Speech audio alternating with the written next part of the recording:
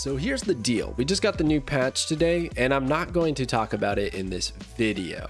I'm pretty upset about it, pretty disappointed. I expected a lot more, and I feel like all we got was balance changes that are kind of questionable and a new revenue stream for the devs in monetizing the emotes to an extreme level, like 3,200 gold, 2,200 gold, whatever it is. I don't even know. It's crazy. It equates to like $30 American for an emote, a PNG that literally can be muted by your opponent so they don't see it. You're the only one seeing it.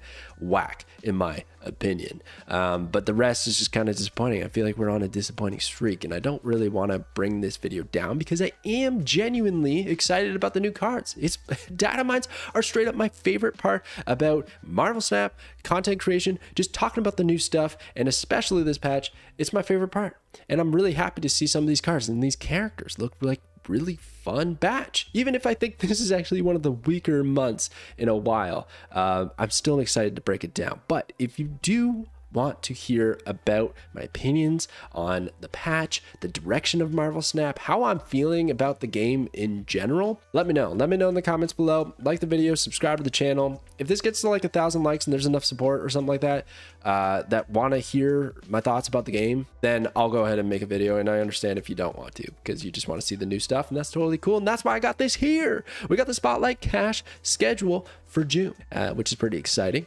This was made essentially by Snap.fan, the data miners that do all this hard work, shout out to them, where they kind of take the variants and characters that haven't been Spotlight Caches and they make a schedule. And I'm happy to say that the April one that was data mined in this fashion came to be true. It was 100% accurate. So we can actually fairly rely on this information. It is still tentative, it's still subject to change, but I think it's a decent enough guideline for the June month if you want to kind of save for some of these cards or some of these brand new cards, as you can see on the left there.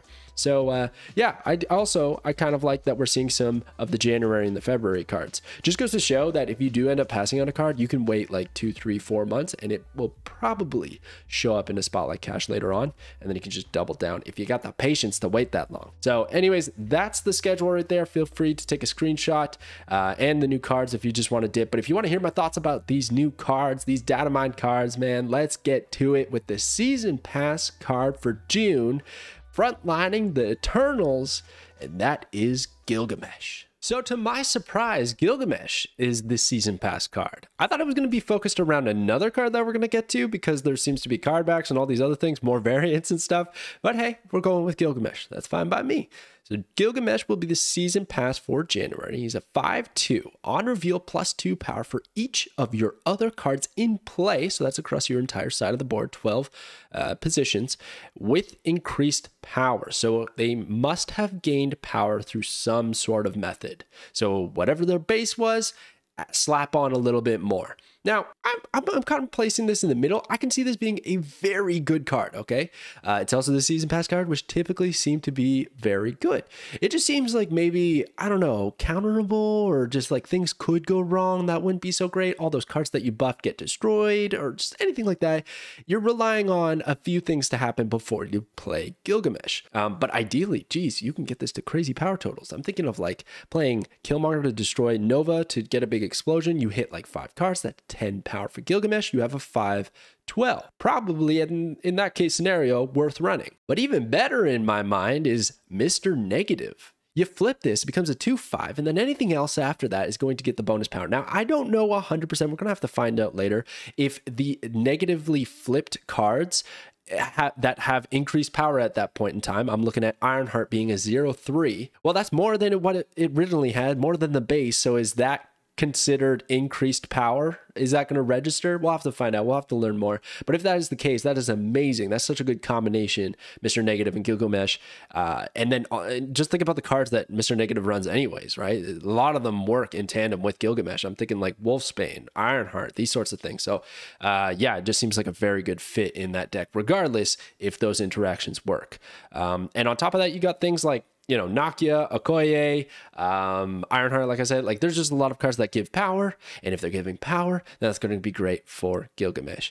Things I don't think are going to actually contribute to this ability is stuff like Blue Marvel. Just seems a little bit broken. You could fill the board like crazy, play Blue Marvel on 5, play Gilgamesh on 6, and you're going to have a crazy strong Gilgamesh, probably, you know, just plus 15 power or something like that. So I don't think ongoing temporary aura buffs is actually going to register as increased power, but it could. It very well could. I mean, the wording is just weird. The wording has been weird lately on cards. I find you can't really tell exactly what they're going for. So we'll learn more about this card. That will give a more definitive star rating. So for now, I'm just kind of being safe, putting them at 3 stars because it could be clunky. It could be really good. Just depends on the interactions at play here. So that's what I'm thinking about Gilgamesh. Let's get to the next one. All right, so I'm totally skipping the line here because I am so fired up about this card. And I know you guys are going to look at this, going to be like, what the heck, Drew? 2 stars? Come on, man.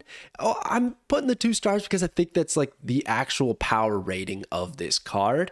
But in terms of fun, creativity, just a card I'm happy to see be in Marvel Snap. This is 5, this is 10, this is all the good star ratings. My cat is attacking me. But man, I'm just really excited about this card. So a 7/7, the first time we've ever seen a 7-cost card in Marvel Snap. Very interesting, right? How do I play this card? Well, we'll get to it.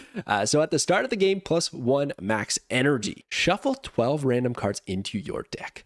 So that's going to be wild, right? Obviously, random cards typically not very good. I would say synergies are very strong in Marvel Snap. When you have cards that work together, it usually ends up in a win.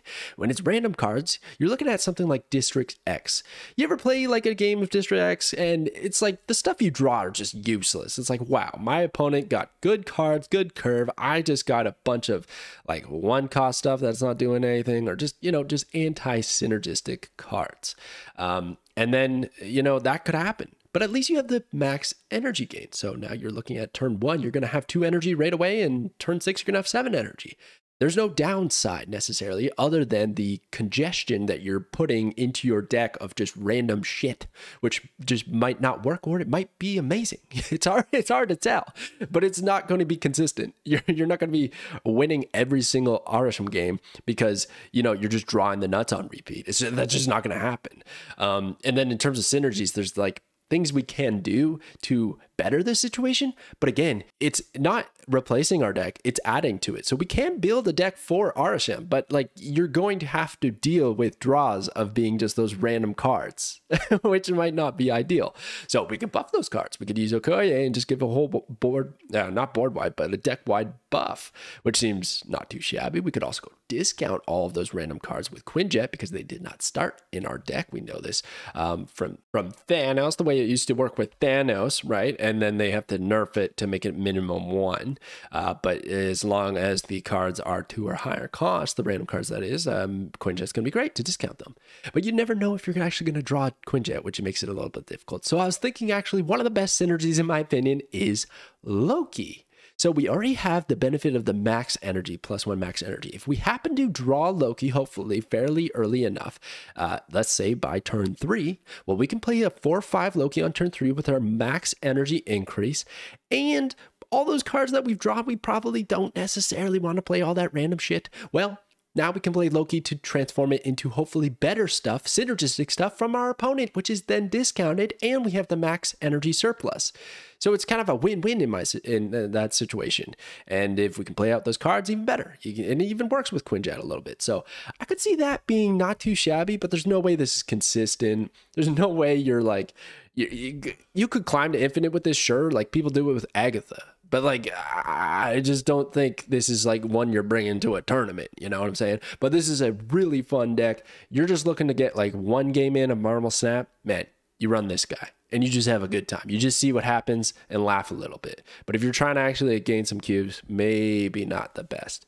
But I'm happy to see this card. Again, 5, 10 stars out of 10 here on the fun scale. Happy to see you in the game. But 2 for your power level, in my opinion. All right, let's get to the next one. Next up is THENA, and I'm going to give her a 5-star rating. I think this is the best card of this month, in my opinion. So she is a 2/1 after each turn, +3 power if you played exactly 2 cards.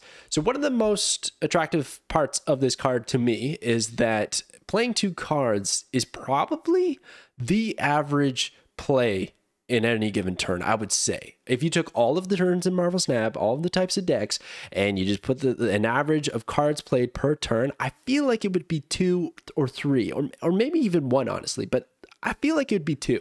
So the condition isn't so bad. And the upside is amazing. So we do this once, and you're playing her on turn 2, right? If you can somehow find a way to like play Wasp and THENA on turn 2, then bam, she's going to get 3 power right away. It's at the end of the turn. But let's say we just play THENA on turn 2, and then on turn 3, we're able to play 2 cards. She's going to go from 2-1 to 2-4. Not too bad, all right? We're getting to pretty good value territory. And if we just do it once more, in the remaining 4 turns of the game, or whatever it is, 3, 4, 5, 6, yeah.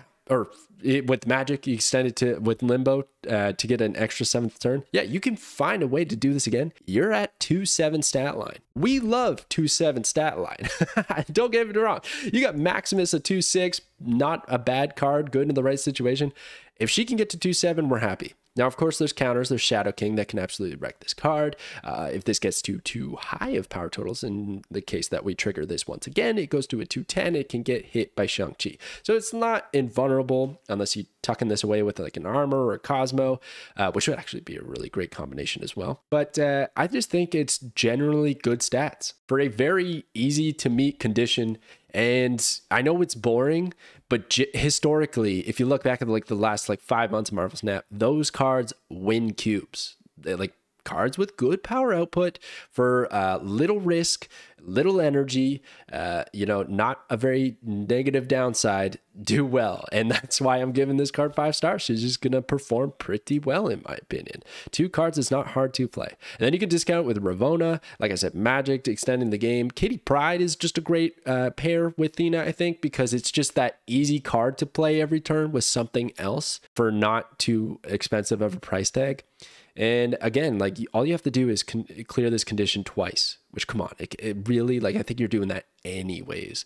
So yeah, I think this is a very good card. Let's move on to the next one. And now we got SERSI. So this is a pretty wild card. It's certainly high on the fun factor, I think, but I don't love it for competitiveness or just cube rates or anything like that. Okay, so 5/7 on reveal, transform your other cards here into random cards that cost 1 more if able. Another little bugaboo for me with the wording. Why are we not using if possible? We've used that on all the other cards. If able just seems weird to me.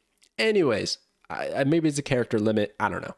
Moving on. SERSI. So I think this is not too shabby. There's obviously a lot of great instances where you can use this. Let's use White Tiger as an example. White Tiger on reveal triggers, the tiger goes elsewhere, and now we can use SERSI to make White Tiger herself relevant into a 6-drop, in fact. But the problem that I have is we have no idea what that 6-drop is going to be. It could very well be Destroyer and just destroy your entire board, and then you lose. And you literally spent turn 5 doing White Tiger, turn 6 doing SERSI, and then you lose the game. You fell into a turn 6 trap.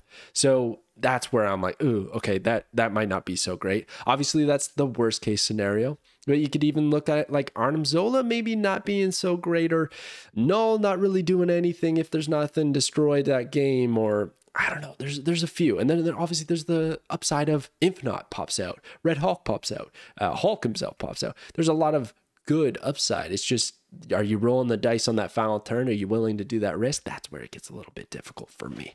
And then you got things like Brood. So Brood's going to shoot out a bunch of Brood links. They all cost 3. That's pretty great for SERSI. You play SERSI there. That's going to make 3 drops that you only spent 3 energy on into 3 4-drops, which could be amazing. But it also might not be amazing. Like, I don't know. You'd have to look at all the 4-drops. I'm sure there's more upside than there is downside, but there's still that random element to it that's going to lead you to quite a few losses. This card reminds me a lot of Pixie. I think a lot of people are going to be excited and think this is going to be game breaking and it's going to do all these crazy things. And then it's going to come into the game and the lack of consistency is just going to stop it from being relevant in the meta. That's just how I feel about this card. It's going to have some crazy upside. It's going to have those amazing YouTube short moments or those Twitch clips or whatever. But is it going to happen every game? Probably not. Another cool one is anything with negative power. So the Hood, the Void seems like a great option. You turn a -10 Void into a 5 cost. Doesn't even matter what it is at that point, really, because you've got upside for days after that. So yeah, I really like that combo. So there's a lot of cards this could work with. Don't get me wrong. I'm sure there's other things. Like you could just do a flood board with squirrels or whatever and get them transformed to something higher. I guess I just get a little bit worried with the randomness. And it's the same with ARISHEM, right? Just this randomness, lack of consistency makes it difficult to stick in a meta when other decks are just more consistent and have synergistic strategies, which is kind of important. All right, let's get to the next one. Next up is MAKKARI, a 3/3 after the turn, weird terminology there, runs from your hand to a random location, if possible. Now we're using the if possible tag. What's up with that? But anyways, this card is the first card in a very long time, I would say maybe 5 months, that I've given 1 star. I usually don't do it because usually the cards have some application, but I just don't see why I would run this in my deck. I can't justify a deck spot in a game with only 12 cards for a free 3 power. That's essentially what this is, right? You're almost never playing this card. You're hoping to draw it and then it plays itself, and that's it. That's all you're hoping out of MAKKARI, because that's what she's going to do. You're going to draw her on turn 1, right? And then she's going to play herself literally on turn 1. It's going to be at a random location. And bam, you got 3 power. And maybe that's good in a world where we really care about priority. We want to get that priority going really quickly. You could look at like an old Adam Warlock as being in the synergy, but not anymore. Or old Goliath, not anymore. But maybe Moon Girl, you copy it and then you got 2. But I don't know how you're going to do that because she's going to jump out of the hand. I guess you do it literally on turn 4. You'd play Moon Girl on turn 4. You got MAKKARI in hand. It's going to create 2. They're free 6 power. Even then, I don't know. You're clogging your own board, dude. 3 power isn't going to carry you past the clog. The junk deck is probably happy to see you play this because you just be like, oh, okay, that's 1 less spot they can play. Then the randomness of it is kind of nasty too, because what if you're setting up at a location and then this just jumps there, runs there, whatever it's doing. I mean, this card can run all it wants, but it can't run from my star ratings because I don't know. I just don't see it. It's not even a played card, so it's not going to trigger Angela, or even I don't imagine it would trigger Elsa. There's just not a whole lot that I love here. It just seems like, why am I running this? Why do I put this in my deck? I don't see it. I wouldn't pay 6,000 tokens for it. That's for sure. Maybe we're buffing it with Blue Marvel. Maybe you hope it runs to the storm flooded location, but we're all just hoping. It's just a random location. I don't know. I don't love it. I don't like it at all. I don't think it's going to be a very good card, and I would probably like to see it buff, but you can't buff it too much because it is free power. Maybe 4. I don't know. Tough to say. Or maybe make it 2 cost, just in case you got to play it for some oddball reason. I don't know. Just a weird one for me. Let's get to the last card. And last up is PHASTOS. I hope I'm pronouncing that right. I tried looking it up. But 3/3 on reveal, give each card in your deck -1 cost or +2 power. So when you draw your next card after playing PHASTOS, it's either going to be cheaper or it's going to be buffed. And that seems pretty good. I like that a lot. It's interesting. There's a little bit of a random element, seems to be the theme of this month.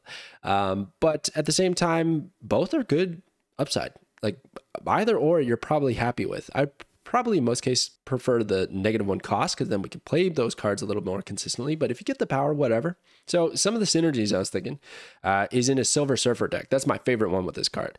Not to hit Surfer necessarily, but Surfer buffs this card, but really because of the cards that Silver Surfer runs. I'm thinking like Brood, right? Brood gets -1 cost. That's great. Cheaper to play. Fantastic. Or +2 power, even better. 4/4/4 on the Broodlings. Ooh, that'd be pretty nice. But when I think about this a little bit more, I'm thinking some downsides. It's kind of like Okoye, but later. Okoye gets way more value the earlier she's played. Hopefully on turn 2. She used to be a 1 cost and was broken. So at 2, she's not really ever seen. Giving +1 power to your entire deck. Well, let's say PHASTOS here gives +2 to your entire deck. It's not going to be the every card. It's going to be, I imagine, the check is going to be one or the other. I don't think it's going to be like all your cards are discounted by 1. I think it's like this card gets discounted by 1, the next card gets +2 power. Not necessarily in a row. There could be an instance where they all get -1 cost, but it's going to be random. Anyways, what I'm saying is, what happens if the situation occurs where all the cards got +2 power? It's kind of like playing Okoye with a little more power upside, but a little bit more expensive a little bit later, because you're playing this card on turn 3, most likely. And then you have turn 4 draw, turn 5 draw, and turn 6 draw. That's 3 cards that you can draw that hopefully get discounted. That's countered by Mobius and some other things too, right? But then also maybe hopefully got that +2 power. And then that's looking like decent enough value. If you can play those 3 cards, we could add that power up to be +6. That's like a 3/9 in value, plus potential other synergies, Black Panther or anything of the like. So yeah, I mean, that's why I'm giving them 3 stars. This is another one of those ones that I could see being pretty good, but also could be a little bit clunky like some of its predecessors and other cards that have been similar. So not too sure. And then actually it's pretty nuts in Thanos, right?